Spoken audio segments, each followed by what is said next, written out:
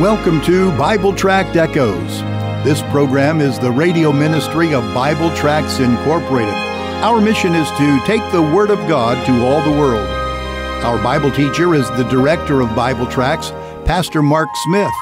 Since 1938, Bible Tracts Incorporated has been publishing clear gospel tracts and supplying them to churches, missionaries, and individuals all over the world, and all at no charge.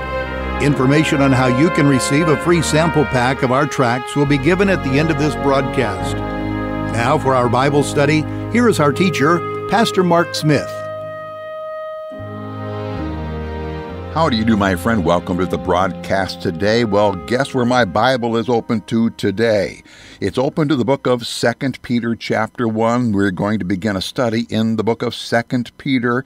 If you can right now, reach over and pick up your own copy of God's Word and join me there. 2 Peter, I'll begin reading the very first verse, but then I'll be skipping around and you'll see why here in just a moment. So get your Bible. Also get something on which you can jot some notes. We're going to be giving the big picture here of the book of 2 Peter, and we're going to do it in such a way that I think you're going to remember it.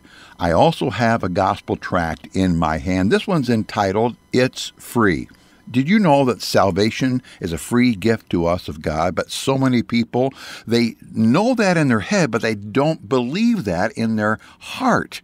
They believe they've got to merit God's mercy. They've got to merit God's salvation. No, salvation comes through the righteousness of Jesus Christ is given to us as a free gift when we, by faith, turn from our sin and trust in Jesus Christ as Savior. I want to talk about a gospel tract here in just a moment, but let me get us ready for 2 Peter this way. There's an old saying that's really true. It makes a very basic point, and the saying is this: one picture is worth 1,000 words. Now, beloved, for over 30 years, I spent at least 1 week, if not 5 weeks, every summer in youth camps speaking to 8 to 11-year-olds. And brother, I enjoyed it immensely. One thing about speaking to youngsters, one thing that it did for me personally, is that it caused me to learn how to make important Bible truths simple. Well, today I want to begin a study, as I said, of the book of 2 Peter. And if I were teaching 2 Peter for 8 to 11-year-olds, I'd probably begin by making a sandwich. It would be my picture for the book of 2 Peter. I would make a peanut butter and bologna sandwich. Why? Well, because a peanut butter and bologna sandwich would stick in the brains of those kiddos and they wouldn't forget it. Now, I do realize that you are not an 8 to 11-year-old kiddo, but I'm sticking with my peanut butter and bologna sandwich picture, and here's why. I want you to remember the big ideas that are here in 2 Peter. So get your Bible, and if I can use a pun, get a hungry heart, and let's join me, please, in the book of 2 Peter. I mentioned the gospel tract here a moment ago. That word tract is spelled T-R-A-C-T. It refers to a short written presentation of God's plan of salvation. Now, almost all of our tracts are written in paragraph form, but this one is not. This one, It's Free, was designed with one intent. It was designed to give a tool that you can use that showed just the scriptures to help you lead somebody to Jesus Christ. Again, in the front cover are the words, It's Free. But as you open the gospel tract, on the left-hand side, it asks the question, what is free? The statement is then made, salvation is free, and there's 5 Bible verses that explain that salvation is a free gift from God. The right-hand panel of the tract, as it's open, asks this question: where can I find it? Where can I find this gift? The answer is in God's risen Son, and there's 4 Bible verses there to give the clear teaching that Jesus Christ is the place where we find God's salvation. The last panel of this, as you close the tract, is where and how may I have it? Oh, friend, we've got to make the gospel simple, not just for kids, but for adults as well. Here's a great tool to use to share the gospel one-on-one. It's free. At the end of the broadcast, my announcer will give you some contact information for us. Please give us your name and mailing address. We'll send you a free sample packet containing one each of all of our English tracts. There's about 42 tracts in that sample packet. We'll send it to you, as I said, free of charge. We want to be a partner with you in the work of seeing the gospel go to more people. Please become a partner with us today. Let me be a partner with you. Well, if your Bible's open to 2 Peter chapter 1, I begin reading at verse 1. It says this, Simon Peter, a servant and an apostle of Jesus Christ, to them that have obtained like precious faith with us through the righteousness of God and our Savior, Jesus Christ. Jump over to verses 12 and 13. They say, Wherefore I will not be negligent to put you always in remembrance of these things, though you know them, and be established in the present truth. Yea, I think it is meet, as long as I am in this tabernacle, a reference to his body, to stir you up and putting you in remembrance. Remember the word remember there. Chapter 2, verse 1 says, But there were false prophets among the people, even as there shall be false teachers among you, who privily shall bring in damnable heresies, even denying the Lord that bought them, and bring upon themselves swift destruction. Now please go to chapter 3 and verse 1. It says this, This second epistle, beloved, I now write unto you, in both which I stir up your pure minds by way of remembrance. There's that word remember again. Now, I read these verses because they help me to make the sandwich I want to do on the broadcast today. There are three big ideas here that give us the flow of 2 Peter. These three ideas are simply this. Are you ready? Number 1, holy living. Number 2, remember what you've been taught. And then number 3, false teachers. Now, that's it. As it relates to the big idea, the three ideas are holy living, remember truth, and beware of false teachers. You know I love to alliterate my outlines. Here are my three big ideas using words that begin with the letter R, like in the word rabbit. They are this. Number 1, right living or holy living. Number 2, remember learning, remember what you've been taught. And number 3, ruined leaders, referring to the false teachers.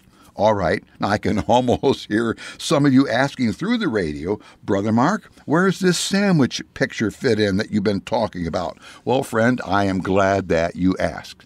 The book of 2 Peter has only three basic big ideas, as I said. But two of those ideas are repeated. Okay, let's get to the peanut butter and bologna sandwich picture right here and now.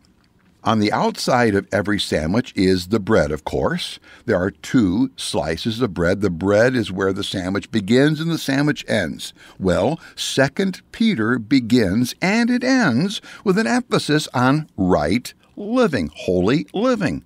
Chapter 1, verse 4 talks about believers partaking in the divine nature and thereby escaping the corruption in their daily lives, the corruption that's in the world.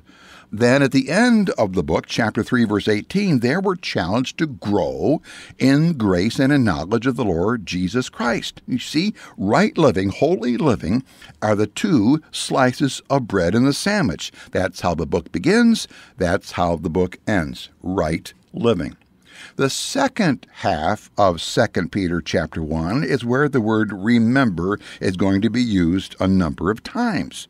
Peter says he wants the saints to remember what he and the other apostles had taught them. But then chapter 3 opens with Peter saying, I want you to remember.